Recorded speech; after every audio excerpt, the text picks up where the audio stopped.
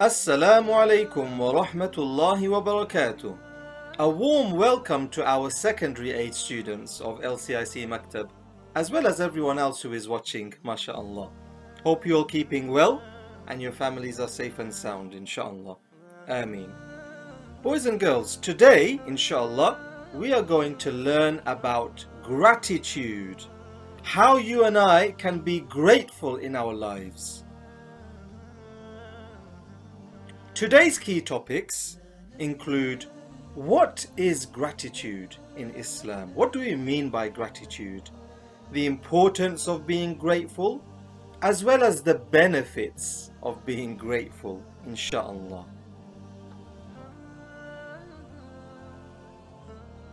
وَمَا بِكُم مِّن نِّعْمَةٍ فَمِنَ اللَّهِ ثُمَّ إِذَا مَسَّكُمُ الضُّرُّ فَإِلَيْهِ تَجْأَرُونَ. MashaAllah, what a beautiful verse, and beautifully recited too. This is a very important verse, because Allah reminds us everything is from Allah. Whatever blessings we have, all the good that we have, it is all from Allah subhanahu wa ta'ala. That is why it's so important that we be grateful to Allah for everything. Why should we be grateful? Why should we show gratitude? Shukr, as we call it in Arabic. Why? Have a think, inshallah. At least 2 reasons why you and I should be grateful and should have gratitude.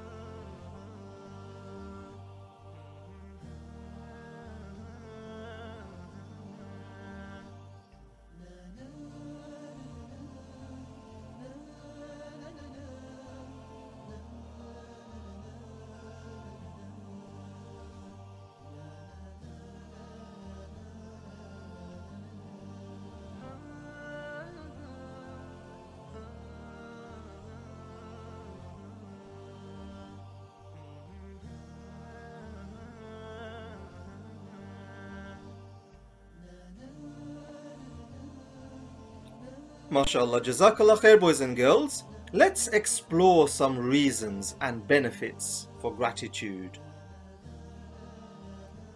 Number 1, why should we be grateful? Why should we show gratitude? We can never count Allah's blessings. We have to be grateful to Allah because Allah has given us so much. He's given us Iman, belief in Allah. He's given us wealth, health, status, different abilities, and He's given us life. The life that we're living, Allah has given us that. And the amazing thing is, boys and girls, if we were to try counting Allah's blessings, would we be able to compute them? Would we be able to count them? No, definitely not. We can never count Allah's blessings. So we have to always be grateful for everything Allah has given, because the things Allah has given to us is beyond measure. We cannot count them.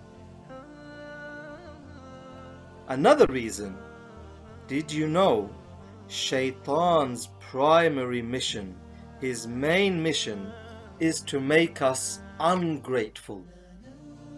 It's to make us not appreciate Allah subhanahu wa ta'ala.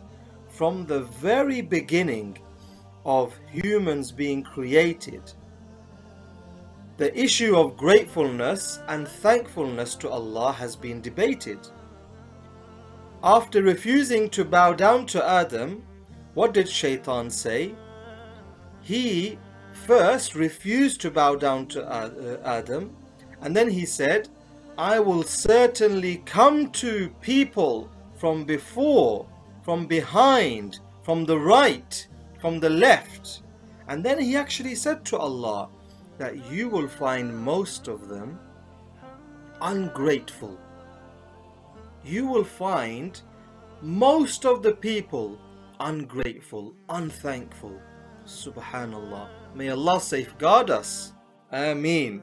So shaitan will always look to make us ungrateful. That is why we should try our very best to not let shaitan get his way. How? By being grateful to Allah. Another reason, gratitude, shukr, leads to Allah's pleasure.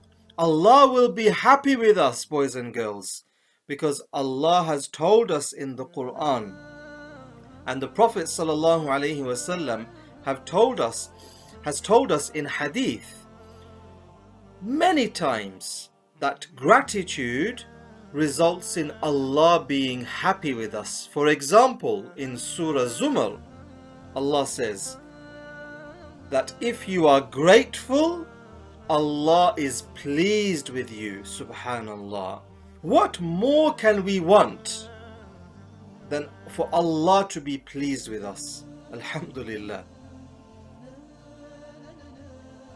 Another reason why we have to show gratitude and be grateful, because true worship, real worship, equals thankfulness to Allah. It equals thankfulness to Allah. Subhanallah. Because Allah said in Surah Baqarah, be grateful to Allah if it is Him you worship. Meaning, if we worship Allah, then we should be grateful to Allah too. That is a sign that we worship Allah. That also means that if we aren't grateful to Allah, that is a possible sign that we're not worshipping Allah properly. So, true worship equals at the same time being thankful to Allah subhanahu wa ta'ala. Wow. Number 5, and this is very important, boys and girls, we don't thank Allah because Allah needs our thanks. No. If we are ungrateful to Allah, it doesn't affect Allah. Allah doesn't need our gratitude, but we need to be thankful for our own selves. Allahu Akbar. If we become grateful, then that means we have taken the first step towards being a true believer. Subhanallah. So never think to yourself that by you being grateful to Allah, it is helping Allah. No, it is helping yourself, boys and girls, inshallah. Another reason, gratitude is a quality of success in this life and in the hereafter and in the akhirah. There's a beautiful hadith, a beautiful saying of our beloved Prophet Muhammad sallallahu alayhi wasallam. He said, there are 4 qualities. Whoever is given these 4 qualities has truly been given the best in this world and the next, i.e. the akhirah. What are those 4 qualities? Number 1, a grateful heart. A heart that is thankful to Allah.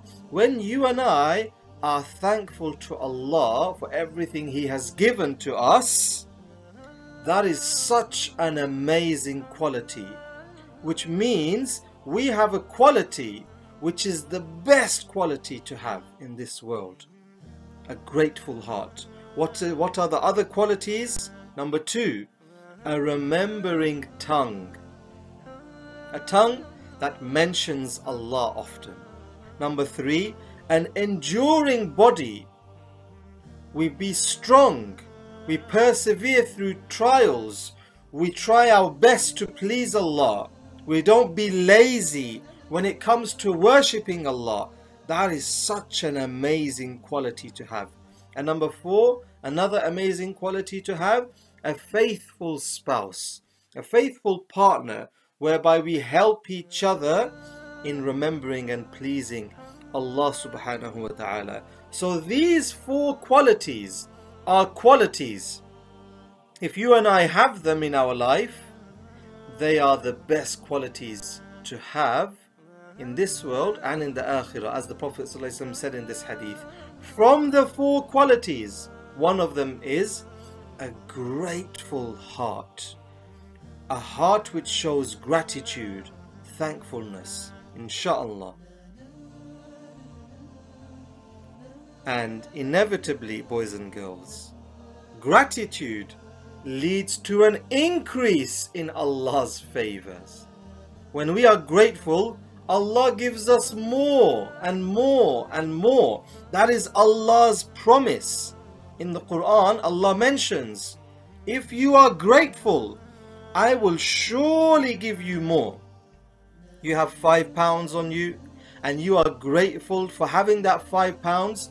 Allah will make it such that you will be able to do more with that £5 than before.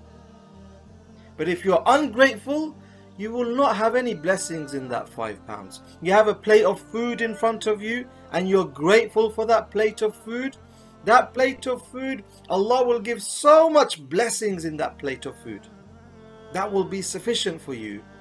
Allah will give you more as a result in terms of blessings and sustenance, inshallah. So always remember that, boys and girls. When we are grateful, Allah will give you more.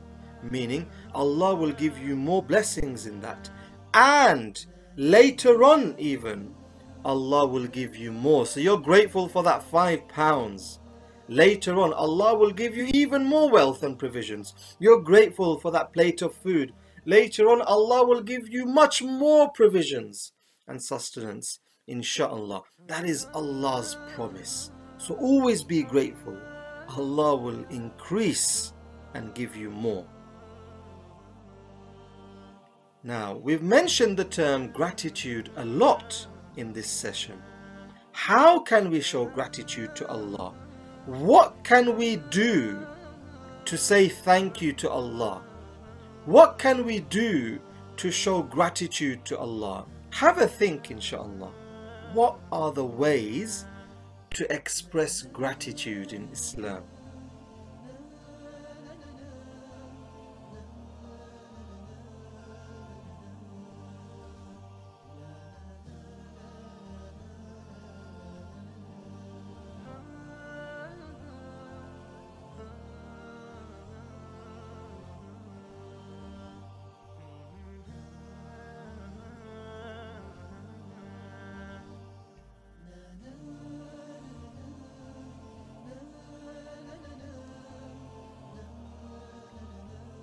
MashaAllah, Jazakallah khair. Let's explore some ways. These you may have discussed and thought of yourself. One way of showing gratitude to Allah is by saying Alhamdulillah regularly. Even other tasbihat like Subhanallah, Allahu Akbar. These are ways of us showing gratitude to Allah. So one, Alhamdulillah, say Alhamdulillah regularly, Subhanallah, because that makes us be thankful to Allah. We are praising Allah. We're saying all praise is for Allah because He's given us everything, inshallah. So always try and say Alhamdulillah, no matter what the situation. Say Alhamdulillah. Because scholars have explained, boys and girls, there are 3 ways to express gratitude. One is shukr of the tongue, which we've just said, involves saying things like Alhamdulillah.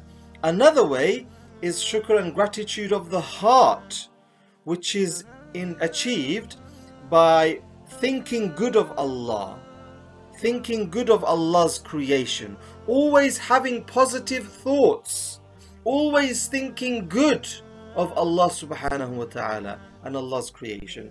And a third is shukr and gratitude of the limbs of our body, which is fulfilled by us using our body in such a way that it pleases Allah. Allah has given us our limbs, so we use it to make sajda. We use our legs to walk to things that Allah is happy for us to walk towards. Allah has given us hearing, and we use that hearing by listening to things that Allah is happy for us to listen to, avoiding music, avoiding things which Allah is displeased with.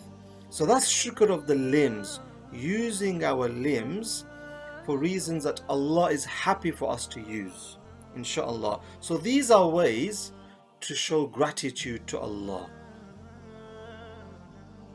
Another way of showing gratitude to Allah is by being patient and still remaining thankful even during difficult times. When things are tough, boys and girls, when we're finding things a bit difficult, even then we show gratitude to Allah.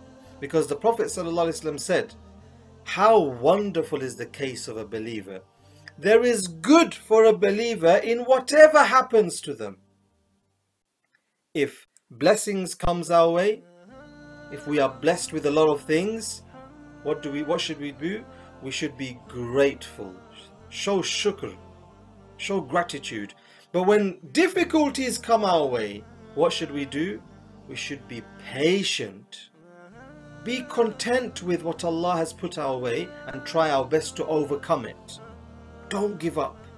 So being patient even in difficult times, not giving up, that is also a way of us showing gratitude to Allah subhanahu wa ta'ala, inshallah. Also, another way, boys and girls, of us showing gratitude, when it comes to worldly matters, look at those who have less than you. You've got nice trainers. Look at those who don't have shoes to wear. Don't look at those who have the latest Nike Air Max or who have the latest Jordans. Look at those who don't even have basic footwear in some parts of the world. Be grateful for the trainers you have. Be grateful for the trousers and the trainers and the shirts and the t-shirts. Be grateful for everything you have. Don't start getting greedy. Don't start being ungrateful when your parents buy you a pair of shoes or a piece of clothing. Don't be ungrateful and think, what's this? This isn't that design or that color or this pattern. Be grateful. Why? In worldly matters, look at those who have less than you. Think of those who don't have a choice. Think of those who can't afford. Think of those who don't have the basics. Subhanallah. We have nice water, cold water to drink. There's many people who don't have clean water to drink. Be grateful. Be grateful. So always look at those who may have less than you. Think about those who may have less than you and be grateful for whatever little you and I have, inshallah. Don't be ungrateful. And lastly, boys and girls, the very first chapter of the Quran, Surah Fatiha, because you know in the Quran Allah talks a lot about shukr and gratitude, but in the very first chapter, what does it start with? Can you read the verse of the first surah in the Quran? When we open the Quran, what is the first verse? Alhamdulillahi Rabbil Alameen. Praise be to Allah. Wow, that just shows how important it is to be grateful to Allah. As soon as we open the Quran, it's there. Praise be to Allah, the Lord of the worlds. Let's watch a video, boys and girls, where we summarize the importance of being grateful to Allah and how we have to be grateful to Allah for absolutely everything, inshallah. Let's have a watch. الهوى ككبش دفيع بذكر نِعْمَةَ اللَّهِ لَا تُحْصُوهَا. If you attempt to enumerate the ni'mah of Allah, you will never enumerate it. Now, just look at one ni'mah. Look at the ni'mah, for instance, of the eye. This is one ni'mah. First of all, think about this. Blinking. Just think about blinking. You don't even notice that you blink. Now, if you didn't blink, did you ever see pictures of the richest man, one of the richest men in the world? He had to have band-aids holding up his eyelids because he lost the muscle that returned the eyelid. So you think of that, you know, as the blessing of just eating and the fact that you digest it. You don't have to tell your hydrochloric acid to be released. You don't have to push any buttons here. Really, you eat something, and if it's protein, then it sends in, it breaks down the proteins down to amino acids, and then your body reassembles them as protein. If it's fats, it breaks it down to fatty acids, then your body reassembles them. Who do you think's maintaining your body at 98.6 right now? There's a hadith that says, Yunadi munadin yawm al-qiyamah, then a group of people, and they're told to enter into paradise. And they asked the Prophet ﷺ, Man al-hammadun, who are these people? He said, Alladhina yashkuruna Allah ta'ala ala kulli hal. They're the ones that are always thanking Allah, no matter what their condition is. So people used to know that. People don't know that anymore. They've forgotten that. Just the ni'mah of the houses we live in. Think about that. Really, the ni'mah of the houses we live in. The ni'mah of water. The ni'mah of food on our table. The ni'mah of clothes to cover our nakedness, to keep us warm. The ni'mah of a bed. You know, the ni'mah of being healthy. That you got up this morning and you weren't sick. Human beings start becoming oppressive when they start feeling independently wealthy. It's just psychology. That's why a wealthy person that's humble is something very high in Allah's sight. Because the nature of, and that's the way a lot of people are out there. They're just arrogant. You know, they're really arrogant. There's people out there, they think they own the road. This little contingent creature that is totally dependent for every breath, for every instant on Allah subhanahu wa ta'ala, and he thinks he's independent. What has deluded you about your Lord? The heartbeat, what activates it? An electrical impulse. Who's activating it? Allah subhanahu wa ta'ala. You think it's your brain? It's not your brain. God is so great that God will even allow somebody that denies him to exist. I mean, that's greatness. He'll feed him, nurture him, give him rain, keep his body healthy, give him a wife, children that love him. Allah will do all of that, and that person denies God's existence. All that does is it shows the greatness of God. MashaAllah. Hope you found that very beneficial, boys and girls. That brings us to the end of this week's session. May Allah make us all grateful. May Allah make us all thankful for everything we have. Ameen Ya Rabbil Alameen. Jazakumullah khair. Assalamu alaikum wa rahmatullahi wa barakatuh.